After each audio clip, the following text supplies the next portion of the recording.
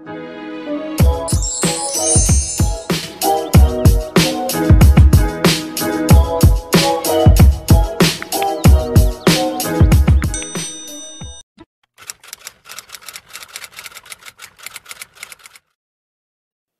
guys, tuturuan ko kayo kung paano gumawa ng quiz gamit ang Google Form.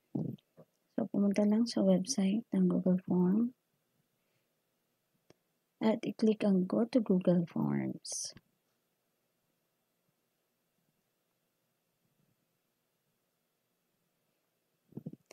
So, lalabas yan. Siyempre, ang i-click natin ay yung blank. Start a new form, blank. So, yan yung ating working space. So, yung untitled natin, untitled form, lalagyan natin, pinalitan natin ng quiz 1. And then yung description box. So, pwede natin doon ilagay instruction natin kung anong gagawin ng bata. So, syempre, pabago-bago tayo ng isip, palitan natin ang title, which is Math Quiz 1. Dahil babae tayo, nabago na naman. Math 6. Okay, so pwede na tayo magsimula gumawa ng quiz. So, question number 1, type lang natin dito.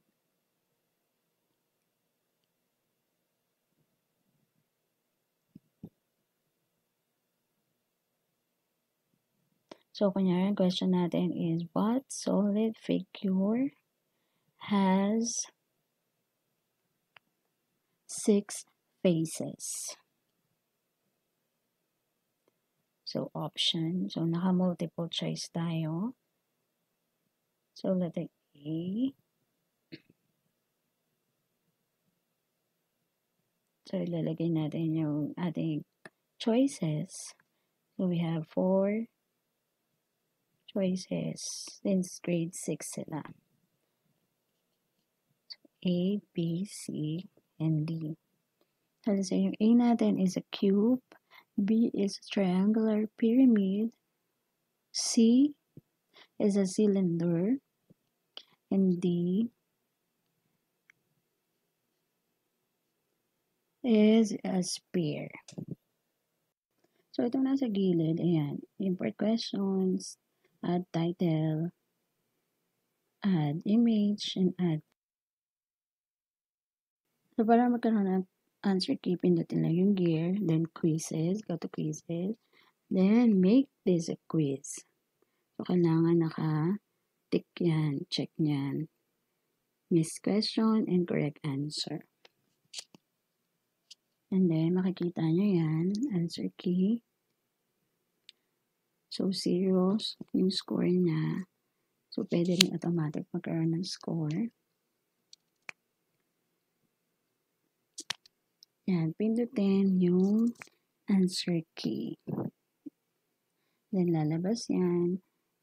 I-tick mo lang yung tamang sagot. And then, kung ilang points. So, 1 point. Then, done. At para naman sa another question, pindutin lang yung plus sign. And then, automatic lalabas yan para sa second question.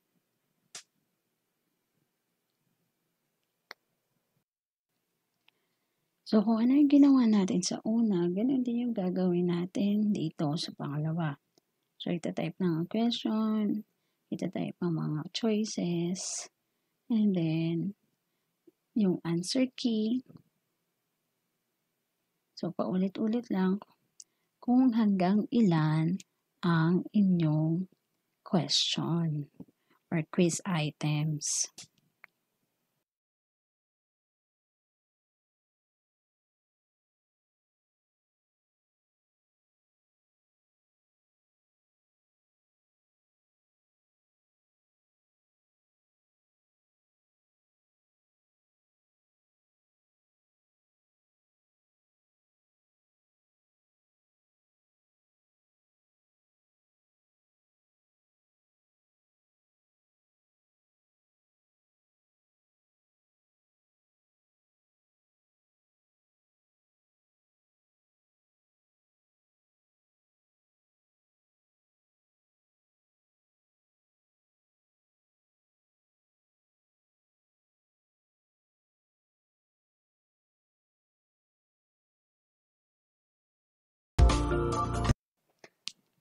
let's say hanggang 5 lang yung gusto kong gawing quiz. Ito na yung pang last. Type the questions.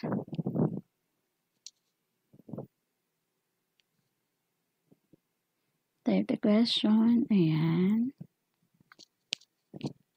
So, kung mapapansin nyo, iba yung hindi naka-multiple choice. Okay? So, pwede natin palitan yan kapag ganyan na nakita nyo. Nakakalagay short answer test. So, papalitan nyo lang dito. Ayan, bibilog, nakabilog. Diyan nyo lang i-choose yung multiple choice para magkaroon kayo ng choices.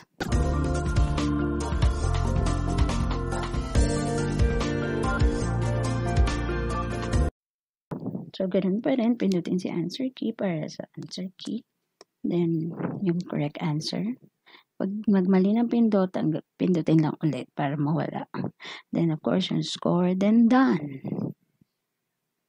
Okay. Ayan. So, huwag kalimutan yung required. Kailangan naka-required yan. Ibig sabihin, kailangan nila munang sagutan yon bago sila makapag-proceed sa another question. So, check nyo kung naka-tick. So, required dapat. Hanggang dun sa unang question. Ayan. Okay, so lahat naman naka-required na. So, yun, nakatapos na tayo. Then, punta tayo sa responses. So, saan mo makikita yung kung sino na yung mga sumagot? Gagawa ka ngayon ng select response destination. Punta ka lang sa, ayan, pindutin lang yung create. Pwedeng palitan yung title ng spreadsheet mo. So, since ito ay quiz, lalagay ko Math 6 Quiz 1. Then, pindutin si create or click the create button.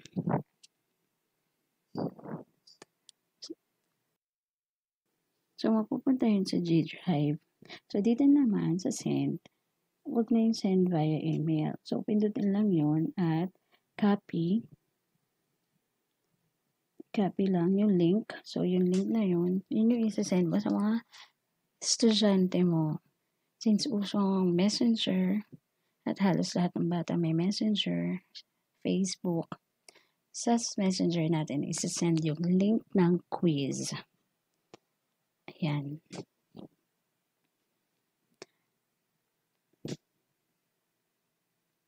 So, nasend na natin yung link. Pwede nang i-open yun ni student. So, add ulit tayo na another selection. Kasi nakalimutan ko lagyan ng kung paano natin malalaman kung sino yung sumagot ng quiz. So, untitled selection. Since hindi siya at itaas natin siya by clicking the move selection. Then, palitan. So, pwede nyo sulat dyan, student's name.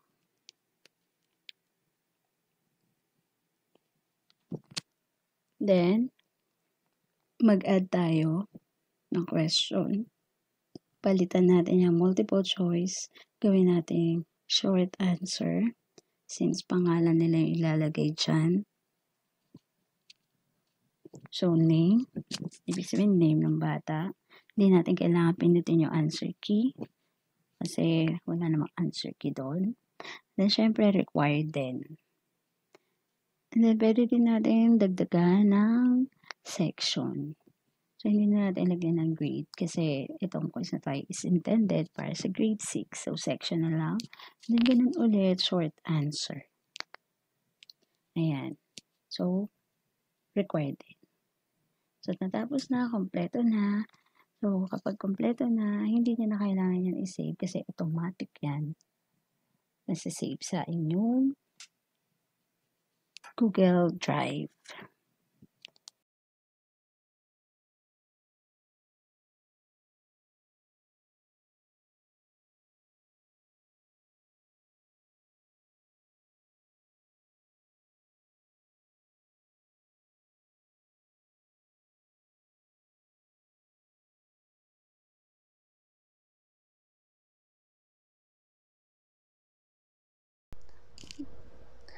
So, since halos lahat naman may messenger, syempre, naisip ni teacher, sa messenger na lang, isend ang quiz.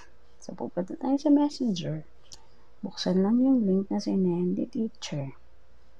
So, pwede na tayong mag-answer. Let's say, ang pangalan ko ay Juan Masipag. Section Masipag. Next tayo, para dun sa quiz. Okay. Choose the letter of the correct answer. A solid figure has 6 faces. Cube. What is the base of a cylinder? Square. Let's say square ang sagot. Di nakapag-aral. How many edges of a square pyramid? Let's say 8 ang sagot ni Juan. How many faces does a cone have? Say 3 ang sagot ni Juan. What is the least number of faces in a polyhedron? Let's say ang sagot ay 4. Then submit. So, makakikita ng student yung kanyang score. Itong submit another response, syempre hindi dapat gawin ng student kasi mara-record yan, makikita na inulit. So, hindi pwede yon. Pure accuracy, yan makikita niya. No, tama siya dyan. Mali siya dito. At nakikita din yung tamang sagot. Tama siya. Okay, mali. Dito tama siya. So,